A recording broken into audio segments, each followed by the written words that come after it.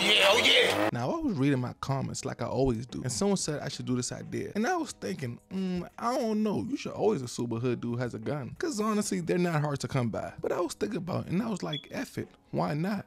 So here's 3 signs a hood dude has a gun. Stay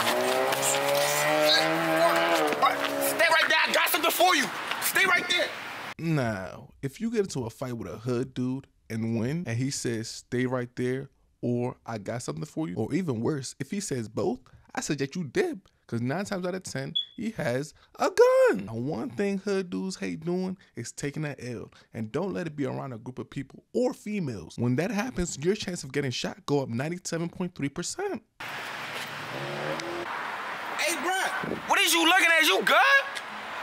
Now, when a hood dude is overly confrontational, 9 times out of 10, he has a gun. And the reason I really don't mess with guns is guns make you feel superhuman. When you strap, you feel like you could take on anybody. And I promise you, when a lot of these dudes get a gun, they're not using it just to sit pretty. They want to use it, and they want you to give them a reason to use it. Oh, why? Get your scary ass on.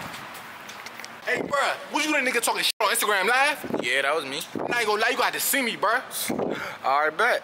Now, when a hood dude is overly confident in a situation he shouldn't be, like let's say a dude bigger than him wants to fight him, or he's about to get jumped, then he usually has a gun. The reason they playing it cool in these situations is because they know they have an equalizer, and they're literally itching to use it. So I guarantee you step 1 foot closer, you're gonna be seeing the pearly gates. Hey, bro, what is you looking at? You good? Too soft.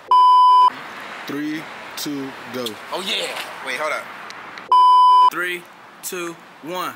Hey, bro, use that dude. Can I say nigga? Damn, you made it to the end. Well, if that's the case, I want to try something new. Apparently, all the people who watched it all the way to the end really mess with me.